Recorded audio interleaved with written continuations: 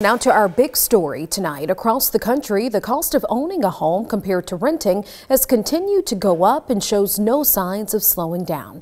According to the National Multifamily Housing Council, from December of 2019 to June of 2022, the median sale price of existing U.S. homes grew nearly 50%. The 30-year fixed-rate mortgage average also rose from 2.6% in January of 2021 to just above 7% in November of 2022. And with increased rates, home prices have taken a hit.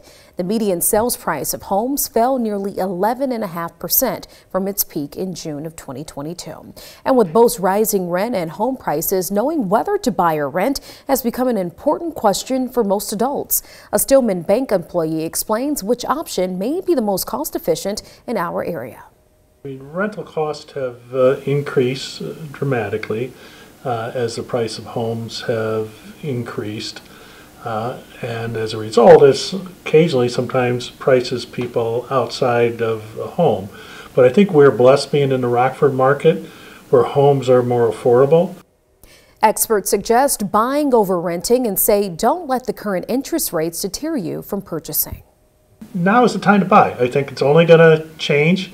Interest rates are still attractive, not where they were a year and a half ago, and I think at times we were spoiled with low interest rates, but if you look at the big picture, 6% rates are very, very attractive for 30-year money. So don't let that be the determining factor.